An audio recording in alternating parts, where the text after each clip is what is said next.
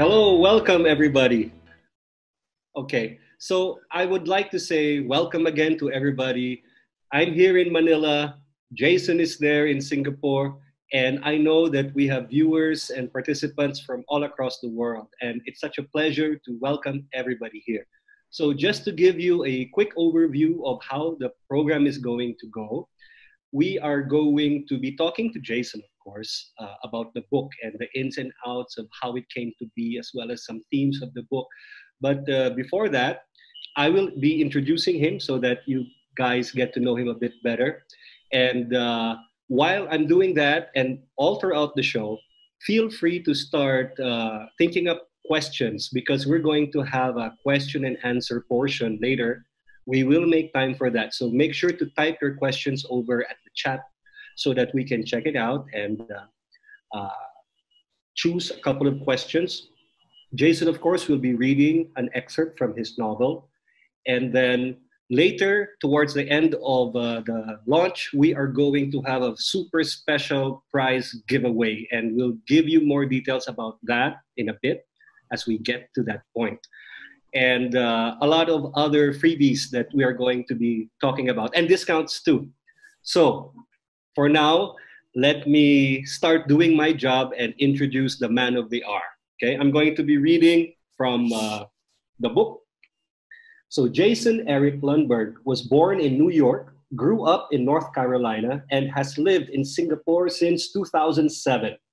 He is the author and anthologist of over 24 books, including Most Excellent and Lamentable, Diary of One Who Disappeared, Carol the Coral, Strange Mammals, Embracing the Strange, The Alchemy of Happiness, Fish Eats Lion, Red Dot Ariel, and the 6-book Bobo and Cha-Cha children's picture book series, as well as Best New Singaporean Short Stories, the anthology series. He is also the fiction editor at Epigram Books, where the books that he has edited have won multiple awards and made various years' best lists since 2012, as well as being the founding editor of Lontar, the Journal of Southeast Asian Speculative Fiction. His writing has been anthologized widely shortlisted for multiple awards, and honorably mentioned twice in the year's Best Fantasy and Horror, and translated into half a dozen languages. This book, A Fickle and Restless Weapon, is his first novel and 25th book. Ladies and gentlemen, let's welcome the man of the hour, Jason Erik Lundberg. Hi, Jason. Hey, everybody. Thank you very, very much for being here tonight, this morning, this afternoon, wherever you are in the world. What's going to happen now is I'm going to ask you to give us a sample. Read part of the book so that we get a taste of what it's like, so that we will go out and grab a copy as in right now. So go ahead, Jason. Okay, thank you very much, Dean. And I'm so glad that you're here to moderate this event. You're a good friend and a good person, and I really I'm very honored to be talking about the book with you today. So I'm going to be reading from the book. This is what it looks like: A Fickle and Restless Weapon. And I'm going to read not from the very, very beginning, but from kind of the beginning, so about page 15. So this is the bottom of page 15. So just to kind of keep things a little bit shorter and not take too much time with the reading. But all you need to know kind of at the beginning of this is that the book takes place in an alternate secondary world version of Singapore. So it's a lot like Singapore culturally, but geographically, historically, it's quite different. But that gives you an idea of kind of where this is taking place. And at the beginning here, we're introduced to one of our three protagonists. His name is Zed, and he's an artist. He's a dramaturge, I guess. He does different kinds of performance art. And he's coming home. So he's been away for a number of years. He's been living in the UK and performing all over the world. And now he's coming home because of the funeral of his big sister. So that's where I'm going to start on page 15. So he's been taking a very long train trip from China throughout Southeast Asia down into Tin Hau. And so he's finally gotten off the train, and now he's taking a subway train, kind of like the MRT here in Singapore, to his mother's flat. And this is kind of him finally getting on the subway train to make that journey. At Kenaway 4, an extremely pregnant woman boarded with a toddler in tow. Every seat in the train car was taken, and the woman glared around, daring everyone with her gaze. Zed was exhausted, having traveled for the past several days over the vast swaths of the Chinese mainland. Been down through Vietnam, Cambodia, Siam, and Malaya. It would have been financially easy enough to hire a car and driver to bring him the whole way, to arrive in comfort and luxury, but that just wasn't his way. He had at least 15 more minutes on the TMRT, and he didn't want to spend them standing up, but none of his fellow riders were apparently going to give up their seats. So he got to his feet and motioned to the young mother, who smiled genuinely and sat in the proffered indentation in the plastiform bench. After she got situated and heaved her squirming little boy onto her lap, she unleashed an invective in Hokkien at the other passengers, all of whom averted their eyes in shame. Zed couldn't understand the exact words. His Hokkien and Teochew were rusty. He'd always been more proficient in English. But the meaning was clear. He sat on his suitcase and tried to balance amid the subway's vibrations. Zed disembarked at Eleanor 2. The northern escalator brought him up to street level, and after waiting for only a few minutes at the streetcar stop, its overhead awning like a turquoise question mark, the vehicle arrived with a clanging of bells. The streetcar wound through familiar thoroughfares, passing the primary schools, the recreation center, the boarded-up Workers' Party headquarters. The smells of his childhood permeated the streetcar, saturating his brain with memory. Past the Indian grocer, the Dutch chocolate shop, the British butcher, the Vietnamese cafe. Past the independent booksellers, tobacconists, tailors, luggage suppliers, liquor stores, and many, many food courts. He recognized some, the businesses that had managed to hang on despite Tin Hau's relentless march of progress. But the new shops and stalls far outnumbered these, providing a familiar but altered landscape, the past and the present overlaid in his mind's eye, a distinct disconnect between the two, an unmatched set. At Nagari, Eleanor Public Housing Block 137, Zed stepped off the streetcar and approached the looming concrete building, its blueprint ubiquitous all throughout Tin Hau, as though gigantic filing cabinets had been knocked on their sides all over the entire country. In the foyer, sitting behind an enormous plywood desk, was the doorman, feet up, reading the Tin Hau People's News, the government mouthpiece. Zed cleared his throat, and the doorman pulled a corner of the broadsheet down until his left eye came into view. Yeah? Zed relaxed the part of his mind that qualified him as a Swede, and with a practiced mental click, his facial features flowed and reshaped and settled into their most familiar form.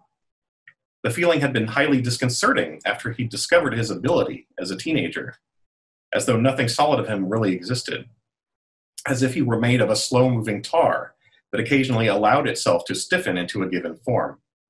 But that had been long ago, before he had gained mastery. At the physical change, the doorman jerked his feet off the desk, but to his credit, did not fall over or even yelp in surprise. Swees were more common every day. There were some experts who proposed that in just 1 or 2 more generations, no human being would be born without some kind of special ability. But Zed would have forgiven the doorman for losing his shit at least a little bit at seeing a man change his face right in front of him. Zed dug his scuffed national identification card out of his pocket and flashed it at the man, who grunted. I know you la. You staying long? No. The doorman grunted again and motioned to the lift with his head. Okay, you know where, he said, and then went back to his newspaper. Zed walked to the lift lobby, rolling his suitcase behind him, his head stuffed full of cotton after the long voyage, his arms and legs abruptly heavy. He was so tired. He closed his eyes as the machinery that powered the lift in front of him hummed. Oi, superstar, welcome home! Zed turned around at the doorman's utterance and flinched as the flash from the man's mobile phone temporarily blinded him. A brief surge of anger rose up, daring him to charge back to the desk, snatch the man's phone and dash it to pieces on the tiled floor of the lobby. or at the very least throw the man his middle finger. But then just as suddenly the feeling dissipated. He'd been photographed so often by so many people over the past several years that he could make no claim to privacy anymore. Still, he'd hoped to be able to avoid the amateur paparazzi for at least a few days, until after the memorial service. He sighed. Too much to hope for. The man was already probably uploading the photo to FriendFace or Instagram even as Zed stood there. The door soon parted and he stepped inside, pressed the button for 7. The lift hurtled upward and then dinged open at the 7th floor. The corridor was more run down than the last time he'd been here, more dirt and scum on the walls, a darker gray cast to the concrete.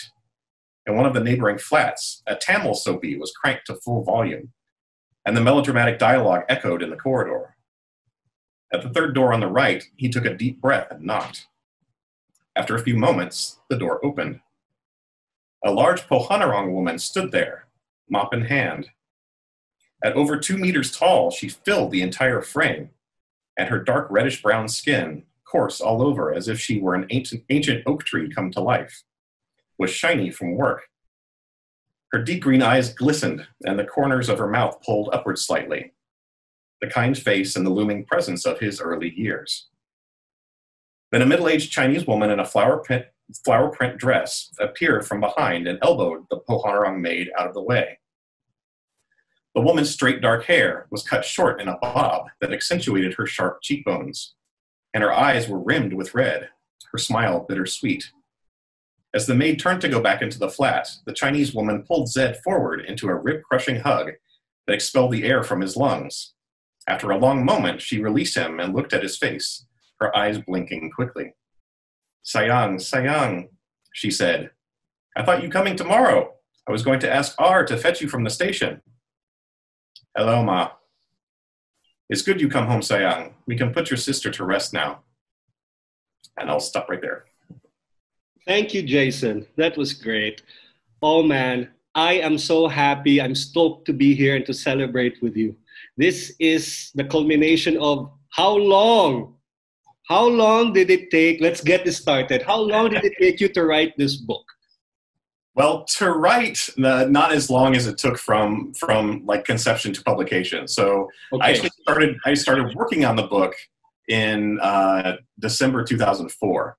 So it's been about 15 and a half years since then to actually getting it published. So there were some stops and starts along the way. So I did like a year of research just on the world building and kind of putting the world of Tin Hau together, because I knew that I didn't want to just tell this one story. I knew that this was a setting I could tell multiple stories in.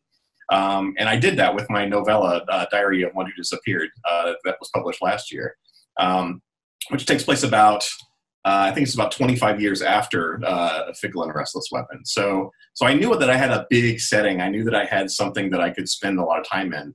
And there's the map. There's actually the map of Tin Hau that I had to come up with the geography, and you can even see the train lines that kind of go through there. And the wow.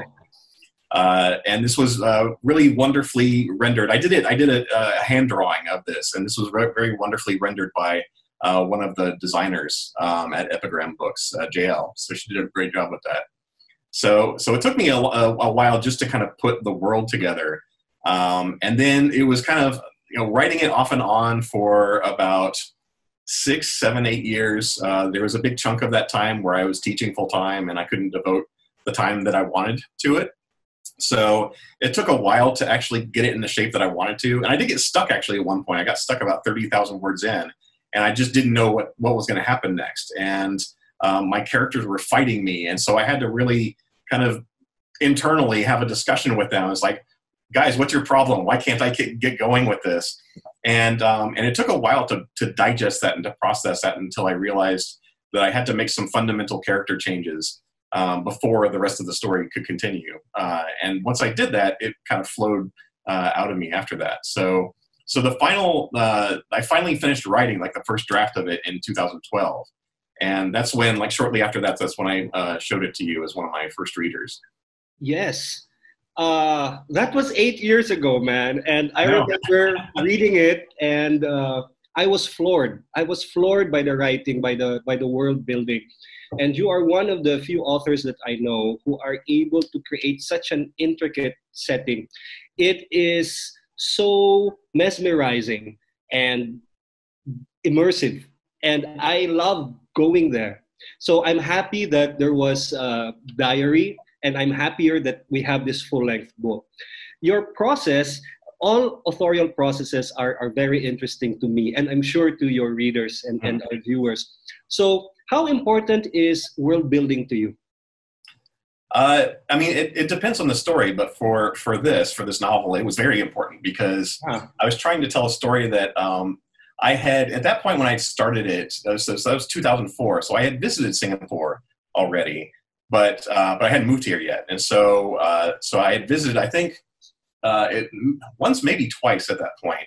And I really fell in love with Singapore. I really enjoyed the culture and the people here. And it was really, it seemed like it was someplace that was ripe for story. But I didn't want to necessarily write a story about Singapore because at that point, I didn't really feel like, for one thing, I didn't feel like I had the right to do that. It was like, who is this kind of foreigner, this Angmo coming in, writing about Singapore? So I didn't feel like I had the right to do that. And I also didn't want to be necessarily constricted by Singapore's history and by the politics here and that kind of thing either. So I wanted to be able to kind of open things up a little bit more. And so that's why I decided to create a more fictional version of that. Yeah, I mean, even in short stories, it's important at least to have it kind of in the back of your head. You might not be telling like a completely secondary world story. It could be very much in the present day, but there still has to be some bit of that in terms of the world building that has to be in your head, so you kind of know the environment that your characters belong in. No, because my hat's off to you, my friend, because you manage a wonderful trifecta. You have a setting that feels lived in. It feels authentic, even if it's speculative. And there are so many little details, even in the way you describe. You thrill the senses. You describe smell, scents, sound, music, as well as all the visuals. And it's like I'm walking there. And the second part of the trifecta is your character work. So you decided to have three main characters. We have Zed, we have Tara, and my favorite, Vahid. He's yeah. Okay. He's pretty awesome. Oh yeah. Did you always have three in mind? I did, yeah. Kind of even at the beginning, I knew that the first character that came in mind was Zed. And so I knew that it was going to be partially his story. And then kind of as I was working through it, the other two kind of came to me because Zed and Vahid are artistic partners. And so they work creatively together. And there were like a number of kind of permutations of kind of figuring out who I wanted to be like the point of view characters. But they very quickly kind of rose to the top. So I was trying to think about other people that I might be telling their stories from their point of view in the book. But Mr. Han. Huh? Mr. Han. Mr. Han was very, and I think there's at least one more short story that I have in mind. Yeah. So we see Mr. Han a little bit later in the book, and he's a character. He's a very interesting guy, and we do get a little bit of his backstory kind of toward the middle of the book. There's a very kind of eventful thing that happens in the middle of the book, and he is kind of right in the middle of it along with his friends. So you get a bit of his backstory and kind of how he got to where he is. But yeah, I think there's probably at least one more story that's going to star him. Oh, yes. And we're looking forward to that. Wait, I want to remind all our viewers and guests here, you should start thinking of questions for Jason and type them in on chat. Okay, then we'll get to that in a bit. So Jason, let's take a step back and go back to your writerly process. When you are writing, is there any particular kind of environment that you need or prefer? Like, does it need to be quiet? Can you write in a crowded place or something like that? Do you need to be focused or what? I think that I can. It's a very cliche thing, but I used to write a lot in cafes. So, unfortunately, I kind of fall into that cliche a bit, but you're one of those. Yeah, so I haven't been able to do that obviously a lot lately just because of the pandemic. So, and that's, I haven't been able to write much at all during the pandemic. Yeah, just because of the mental kind of energy to kind of deal with what we're in right now. But the way it used to be was that, yeah, I would love to write in cafes. There was one cafe in particular that was kind of like a second home. And I could just park myself there for like hours and hours and work on my stuff. With just one coffee or one drink. Sometimes I would usually be nicer than that. I would usually get like a slice of cake or something just to, if I was there for 4 hours. It would oh my gosh. Yeah, I would need to reaching their electricity. Yeah. So, but what I would do is that I would always bring headphones with me. So even if there's a lot of people around, and I actually kind of enjoyed that energy of having other people around, but not having to focus on kind of what they're talking about or what they're doing. So I could put on my headphones. There? Yeah, I had like noise canceling headphones, and I would listen to. I listen to Nine Inch Nails a lot. That's my favorite band. While writing. Yeah. Yeah. Especially like some of like Trent Reznor's instrumental work that tends to be a bit more atmospheric and melodious. Yes. I would do that a lot. But I think just because I've listened to so much Nine Inch Nails music over the years that it kind of, when I'm listening to it, it kind of washes over me. I don't pay as much attention to the lyrics and that kind of thing. Yeah. Yeah. So I would listen to music, or sometimes I would just have nothing. I would just have the headphones on, but just that enough would be able to kind of get me in that space. And yeah, I would take my laptop and go to a cafe and do that. And just write. Then you'd be able to write. Oh, that's great. Unfortunately, I can't. It's harder I can do it at home, but it's a lot harder. I'm sure you know this. It's a lot harder just because there's so many distractions. Yeah. And so many things kind of demanding your attention, even if they're not active distractions, but it's like, oh God, I haven't washed clothes yet this week, and things like that. I don't feed my daughter. Well, that's a bit more active. So yeah. Hey, you seem to be a very self-aware writer, but I need to ask, just how self-aware are you, Jason Erik Lundberg? Are you aware of any writing quirk or crutch that you might have?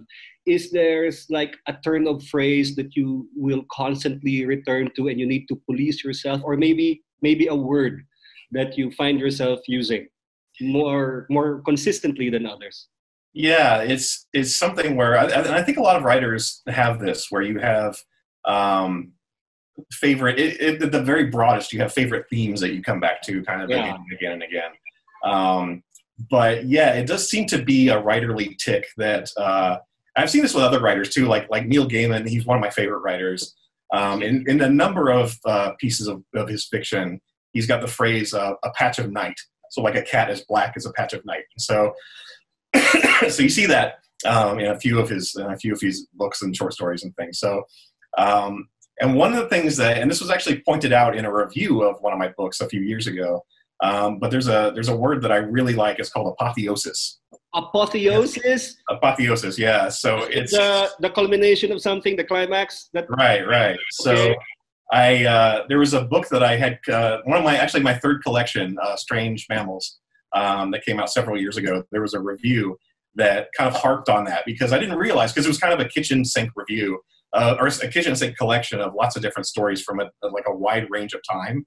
And I had apparently used that word several times in there. And then kind of as I was, and this kind of actually happened after the book was published, but then I went back, I was like, you know what, I was using that word a lot before. And I checked to see in the novel, and it's actually in the novel 3 times. So, oh no. So yeah. So it happens, I guess. You wrote this novel over the span of over a decade. You must have had already some idea of the big themes that you were going to tackle. But things change, right? Times change, and sometimes when you let something set and settle for a while, some themes become less relevant. And yet, when I reread it again, I'm struck by how timely certain themes are. Yeah. Did you do any specific reworking towards publication to rewrite certain things, or was that always there? I think it was mostly always there. There were my editor Eldis Tran, kind of at the end when we were actually going through the editorial process, she was very helpful in kind of helping to shape it and clean things up for publication. But there were kind of those big things were already there, the big themes that I was really interested in, because I initially started this in, like I said, in 2004. That's when George W. Bush was president. And there were a lot of things going on then that have come back around now.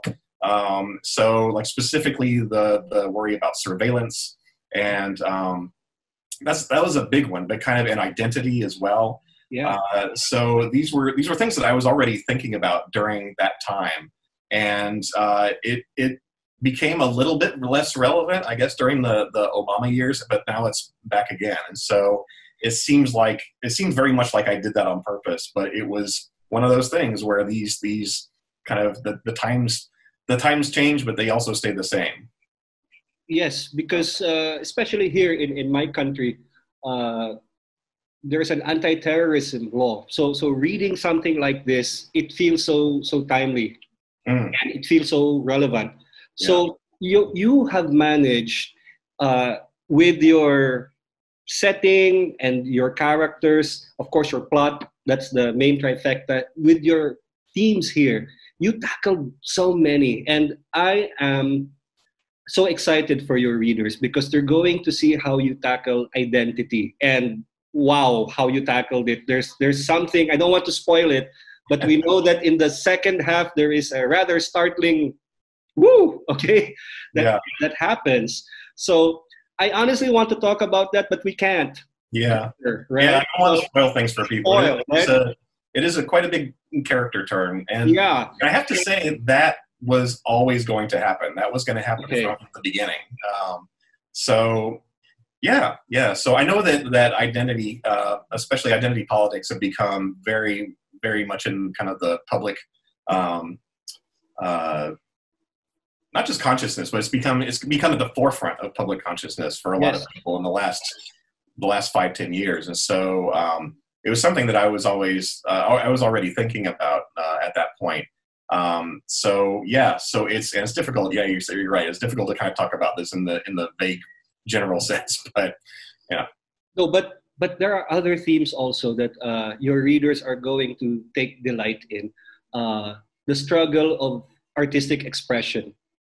And being true to yourself, and what is commercial, and how do you support yourself, and what is necessary. The nature of love and friendship and loyalty, what it means to be a good citizen, what it means to be true to yourself, to your nature, even thoughts about philosophy. Okay, I love that there is this current of Buddhism, and that is part of your practice? It is, yeah. I'm not, unfortunately, I'm not as good at my Buddhist practice as I probably should be. But I am a practicing Buddhist, and so I do take a lot of that philosophy to heart. And you're right, it does inform a lot of, especially one character, Tara in particular, informs her character, informs kind of how she sees the world and how she interacts with the world as well. But it's something that is kind of a through line throughout the book, and just kind of how we treat each other as human beings, and the consequences of what we do. It's not just immediate; it can last. If you believe in karma, it can last for lifetimes. And so there's a lot of that I wanted to include it in the book, but I didn't want to be hit you over the head didactic with it either. No, you managed it. You managed it because there's a lot of different kinds of thought, and sometimes they duel, and it's clear. And then you have your characters, and they're not just mouthpieces for the author, for you, but it emanates from them, and that is what makes it such a good read. And I'm so proud of you. I honestly am. And thank you. Jealous, damn it, I am. Well, because. Damn you! It's beautiful. I hate you. So, we are going to be wrapping up our conversation. I wish we could talk more, but I'm going to put you on the spot and ask you, what is your favorite part of Tin Hao to write, or who is your favorite character? Oh, that's a really hard one, man. Yeah. I mean, you mentioned Vahid. He was probably the most fun to write, I have to say. Oh. All of the main characters, they as with all authors, all the main characters, they are parts of me. So there's a bit of me in all of them. But he was just, because he's so snarky, and he just doesn't give a shit what other people think. And so I love him. Yeah, he does his own thing. I also like, there's a character in there named Scarlet, who I'm also very fond of, because she's very no nonsense and very pragmatic and very practical. And so I really enjoyed writing them. I enjoyed writing all my characters, but they were very fun. Yeah. Okay. Now we're going to take some questions from our guests. Okay. Are you ready? I hope so. Okay. We have a question from our good friend Terry Windling. Yay, Terry. Okay. I'm gonna read it, Jason. So get ready. Okay. Terry asks, when a novel is created over many years, the writer who began it is not quite the same person as the writer who finished it. Were there times when those two selves had conflicting ideas about elements of plot, character, etc.? I'm asking because I'm working on a novel that has also taken many years to finish. First of all, Terry, thank you very much for that question. And I'm very much looking forward to your new book as well, because I love your writing too. It's an excellent question. It is. There were things about the book that I was actually worried about this more when we were editing, because, as you say, I started this in 2004. I'm a different person now, and I have different concerns, and it's just a very different world than when I first started it. And so it was a concern when we were editing that it wasn't quite me anymore. But then I kind of, as I was reading it through again, because I hadn't done that in a while prior to actually selling the book. So I had multiple drafts of the book. The one that ended up being published is the 8th draft, but that 7th draft, in between the 7th and 8th draft, there was quite a big gap. And so I hadn't read it through in a while. And I found that I actually, as I was reading it that time, when we were going through the editorial process, that I was like, hey, this is actually pretty good. This is not too far from what I might write now. And there were things in there that actually I was kind of surprised at myself for writing. There were a few turns of phrase that were quite nice. I was like, oh man, I wrote that.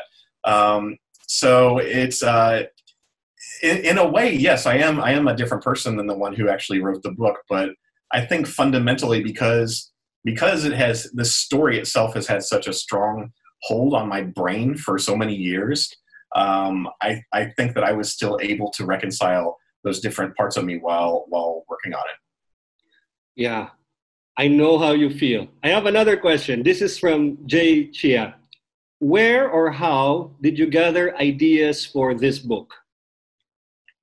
A big part of it was visiting. Like I said, I was inspired kind of by Singapore when I visited here for the first time before moving here, and that was a big part of it. It was kind of being here. There were a few other things that inspired it as well.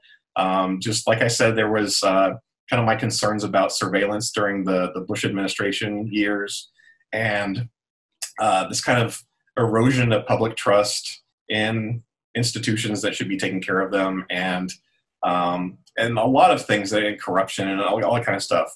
And it's kind of just a lot of things that end up in a big soup, kind of in your brain that excuse me, that after a while you and again, those it took me so long to write it because there were more things that came into that soup that were added to the soup as I went along. So it was just kind of an accretion of things that I was thinking about during that time and as I was working on it as well. Okay. We have a question from E.P. Chiu.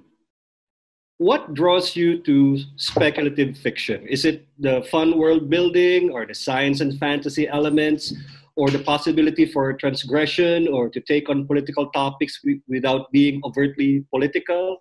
Or is it because of poetic influence? For example, Neil Gaiman. Why spec fic, Jason? Well, it's a genre that I've always loved, and kind of over the years as well, it's always just struck me how weird the world is. The world is just strange. Just a very strange place that we're all existing in, especially now. And I enjoy that strangeness. I enjoy kind of pushing that in my own writing, and also reading about it in other people's writing. And kind of, I don't know if it was necessarily this at the beginning when I was first drawn to it, but it is now.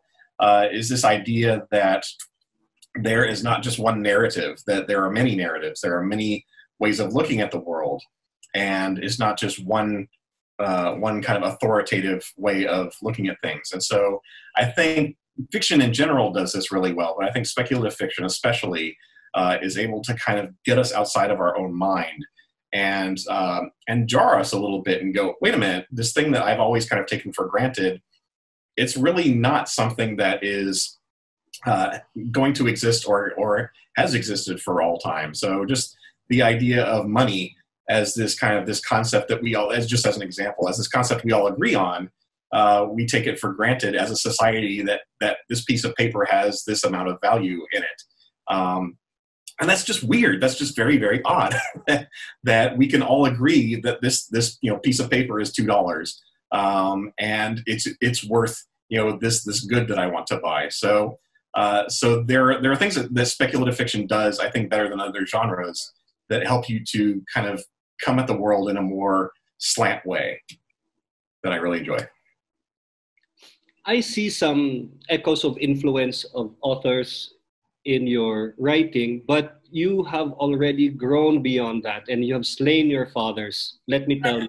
Because, and I told you this earlier when I wrote you way back in 2012, I had not read anything like this. But who would you say are your three biggest influences? Oh man, that changes just today. Three. Yeah, I know. You gotta narrow it down to three. That really puts me in a sorry. Just three. We don't have time. Yeah, I mean, this is the kind of question where I could give you a list of like 25, 50, 100 people. I know. But as you mentioned before, kind of in Elaine's question there, Neil Gaiman. Neil Gaiman is up there. He's definitely up there. Just in terms of, I've been a fan of his for a long time, and been influenced by him for a long time. Not just in his writing, but just in the way that he presents himself as an author as well, and his generosity to the people around him. Even once he became like a superstar, he was still very generous with his time, and it's something that I've always taken to heart. And so he's definitely up there, just in terms of a lot of things. He's definitely up there. Another writer that I really enjoy is Jonathan Carroll, who is an American author who lives in, I think he's in Vienna. And he also does this same type of speculative writing where it's very much kind of the world, but then weird stuff just happens. Yeah. And he has just a wonderful style that I really enjoy too. So Neil Gaiman, Jonathan Carroll, and then my third one I have to say, and I'm sure you're going to agree with this, is Kelly Link. Oh my God, yes. Yeah, she's by far, she's my favorite short story writer. Wow. Ever. And she's probably my top three in just as the writers that I enjoy and are influenced by as well. So she's not that much older than me, but she's had a very, very productive writing career and a very deep writing career as well. The way that she hasn't written a novel yet. She's written some novellas, but she hasn't written a novel yet. But the way that she thinks in her stories and the way she considers things in her stories is very influential to me. It's very, I really enjoy the way that she writes and kind of the way that she thinks as well. Yes, her stories are so thoughtful and they're so instructive because it's a narrative that suddenly is different and it just is surprising and amazing. So I agree with that. I have another question from EP. He has a follow-up. What does Tin Hau mean to you, and how did you coin this name? I think, as far as what Tin Hau means to me, I'm not sure I can even answer that question. just because it is kind of all-encompassing right now in terms of my literary output. I'm also writing a new novel right now, or I'm working on it anyway. That also takes place in Tin Hau. It's my first one. Is it the sequel? It's going to be the sequel to Diary of One Who Just The Diary. Yeah. But what about to Fickle? Well, there's going to be, because there's a 25-year gap in there, and so I'm going to have to address it at some point. But that's 2035. Huh? 2035. 15 years from now, Jason. We'll see. Anyway, back to the Tin Hau. Yeah. So, but the way that I named Tin Hau was I was looking at again Singapore has a very there is a very interesting and a very culturally relevant reason why Singapore is the name of this country. And so I had to think about, if I'm not going to call it Singapore, if it's going to be someplace else, what would be something else that I could call it. And so so I was looking at specifically seafaring culture, kind of in the 1800s and the 1900s, and trying to think about the people who might have come to Tin Hau originally. And so along with that research, I came across Matsu, who is a sea goddess. I think Matsu is Japanese, maybe. But then she also has the name Tin Hau, which I believe is Cantonese. I think I was told by a friend of mine. I think it's Cantonese. That's right. She's in Hong Kong. Yeah. So there's an apple there in the street. So and there are bits of Hong Kong that kind of influenced Tin Hau as well. So so it was mostly that. It was kind of thinking about, who would sailors have been praying to, that operated around, the waters of Tin Hau, and that kind of thing. And so that's what got me to the name. Okay. So we are now going to transition into our generous phase, okay? And we have a very special prize giveaway. Jason, what are we giving away? Well, do we want to do the prize giveaway or the Q&A first? Oh, we've been doing the Q&A, Jason. Well, that's true. It's strange. Unless there are any more questions. Asking all the questions, it made me forget about that. You're right. Okay. Yeah. Yeah. Okay. So what are we giving away? Okay. So we have a special giveaway from Epigram Books. It's actually my 3 most recent books. So The Fickle and Restless Weapon, which we're talking about today, is the novel. And then we've also got these 2 books. So Diary of One Who Disappeared is the novella that came out last year that also takes place in Tin Hau. It takes place 25 years after A Fickle and Restless Weapon. And then my selected stories, kind of my best of short story collection, Most Excellent and Lamentable, which also came out last year. So those are the 3 books that we're going to kind of give away as a set this evening to a lucky winner. Okay, so a lucky winner is going to get all 3 books, right? That's right. So we are not going to make it easy for them. We're going to see, Jason, if they paid attention, okay? Is that okay with you? That's fine with me. All right. So what I'm going to do is I'm going to ask a question of the audience, and the first person who can type in chat the answer is going to be the lucky winner. And I just want to jump in and say that this is all the people that are in Zoom, and the Zoom. So unfortunately, this is being live streamed to Facebook Live, but it's only the people who are on Zoom that are going to be eligible for this giveaway. Okay.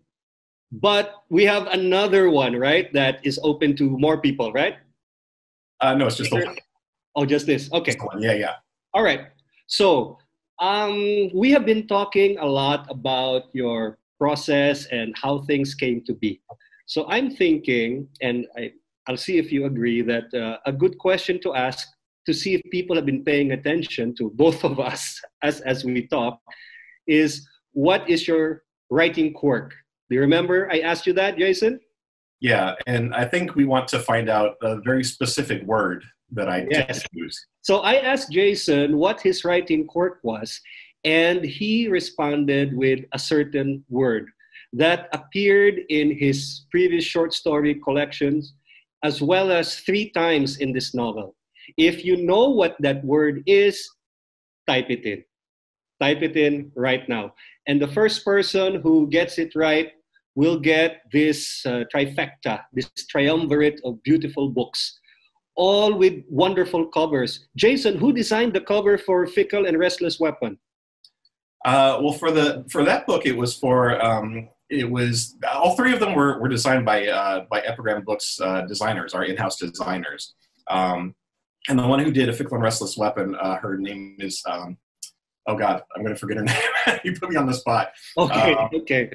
Priscilla. So it's Priscilla. I think she goes by Priscilla Yamaguchi online. So, but she's a wonderful, wonderful designer. And yeah. Because it's gorgeous, it's eye-catching. And we both know that sadly people do form judgments of books by the cover, and it helps sell it. That's true.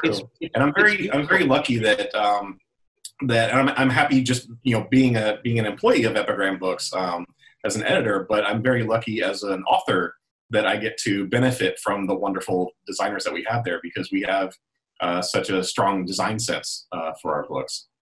They're beautiful and the content is beautiful. Okay, so we asked a question and we challenged our listeners and viewers. And the person who is going to win copies of A Fickle and Restless Weapon, Diary of One Who Disappeared, and Most Excellent and Lamentable by the man of the hour, Jason Erik Lundberg, is... Let me take a look at the chat and double check. Jason, do you see the name? I do, yeah. Yeah? Say it, Jason. Hey, who's our winner? Terry Windling. Yay, Terry. Yay. Thank you, Terry. Well, and congratulations. Wow. Okay. So congratulations to Terry Windling for remembering that word. Okay, I have to tell you, while it is your crutch, I've never used that word. Okay. Okay. That's fine. I'm going to start in honor of you, okay, so that you don't feel too bad about it. All right. We have another offer. Jason, can you tell us about this book plates? You signed a number of book plates, right? Yeah, so I have a deal going on right now for Instagram. So if you have a copy of A Fickle and Restless Weapon, whether you already have a copy or if you buy one now, I have an offer going where if you post a selfie of yourself with the book and tag me in it. So my Instagram handle is Wombat Fishbone, all one word. I know it's really weird. But Again, please, Jason. It's Wombat Fishbone. So Like, I should have had like a sign or something. Wombat Fishbone. Okay. Yeah, so Wombat Fishbone. So if you tag me in that with Wombat Fishbone, the first 15 people to do so, I will send a signed book plate, and you can put it in your book. Wow, from anywhere I am? Yeah, from anywhere in the world. Anywhere in the world. Even Tin Hau? Well, they're not in our world, Dean, so probably not there. Okay, so let's repeat that. If you have a copy of A Fickle and Restless Weapon already and you take a selfie with it or take a picture of it and tag Jason at Wombat Fishbone. That's right. And you are one of the first 15, he is going to send you a signed book plate. So this is fantastic, and that's rather generous of you, Jason. Thank you. As a reader, I know I get excited about all of that. I want to say thank you, my friend, for inviting me to be here with you and to help celebrate this. I am beyond happy for you because it's like I'm launching my book too. And especially during this time, just to be able to do this is wonderful. I'm very pleased, and I'm sure you are too. And I would like to thank the people behind this production for inviting me as well. So I'm going to say goodbye now, and it has been my pleasure, and I'm going to turn over to Chris. If everybody can just turn on all your cams, including you and Jason and Dean, we just want to get a nice group photo with everybody.